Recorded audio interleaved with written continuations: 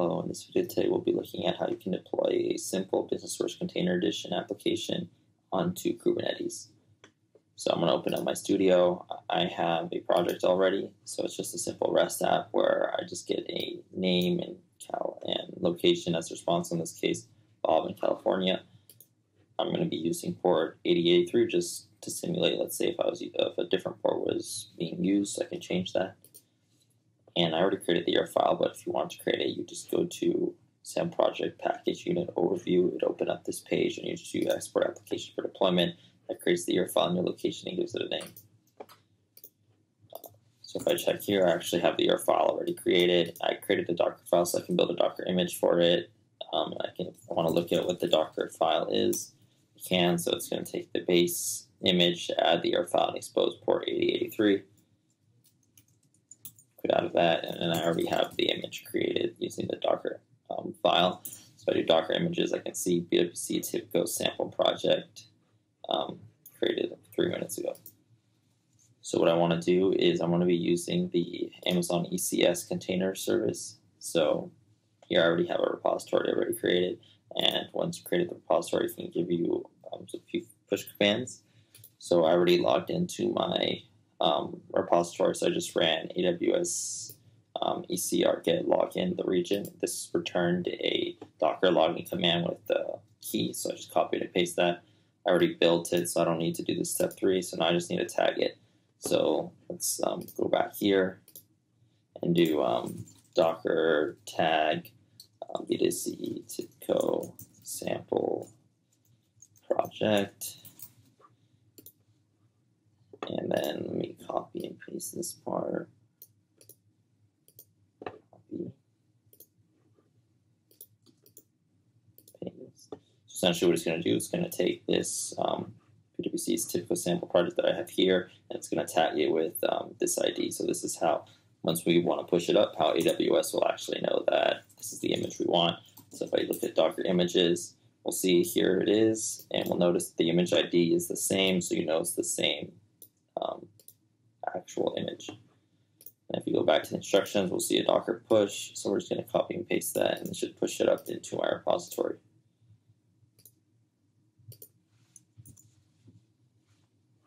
And depending on your internet speed, it can take a few seconds, or it can take a couple of minutes. It's just depending on the size of the image itself and how fast your upload is. So we'll just give that a couple seconds. It should be done relatively quickly.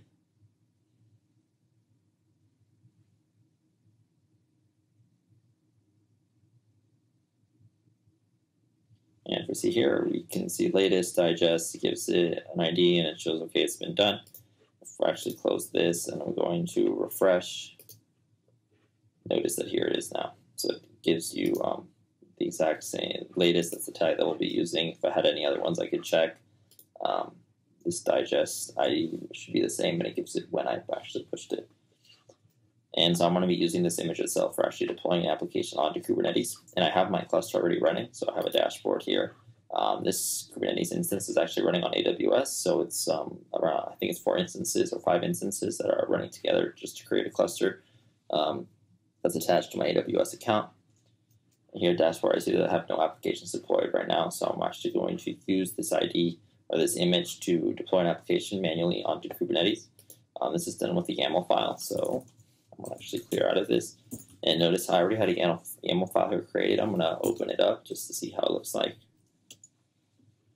So notice I have a service load balancer. I specify what ports I want to use for application controller, and then the container name and such. What I need to do is actually add the image name. So I'm going to insert the image name.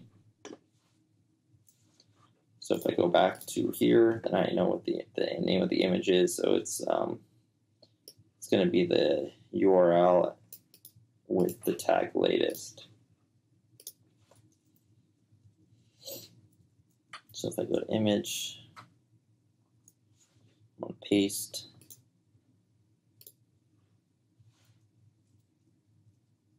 And then tag latest. And so I want to save this. So right, quit. So now when I actually deploy my application, I'll be using this YAML file, and I'll be pulling it from my container service repository. And so if I actually check to make sure that I have Kubernetes running here, I can do kubectl cluster info. And you can see that it's running. So if I do, I can actually check kubectl help, just to make sure. And let's see what the command we need to do to actually run it. So it'd be kubectl create. And we'll put what the file name and such is in.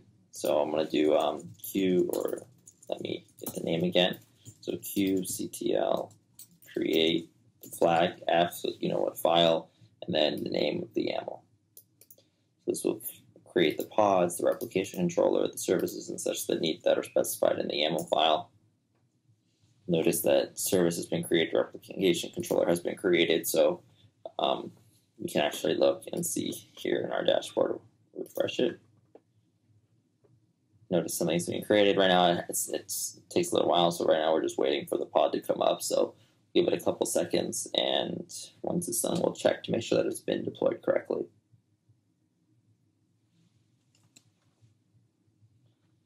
So now if we see that it has started, you can notice that the pods check running. Started about a minute ago. Different information about it. It's just your traditional Kubernetes dashboard view. If you go into my replication controller, I can look at my services, and so this will actually give us the external IP. You can see it's running external endpoint, so there's two, but I'm going to use this 8083 one that I designated, and I'm going to add a /swagger to the end. If we look at the get statement and try it out, we should get exactly what we put earlier. So Bob, California location. Yeah, thank you for watching. It's just a quick, simple video on how to deploy a BWC application onto Kubernetes manually. Thank you.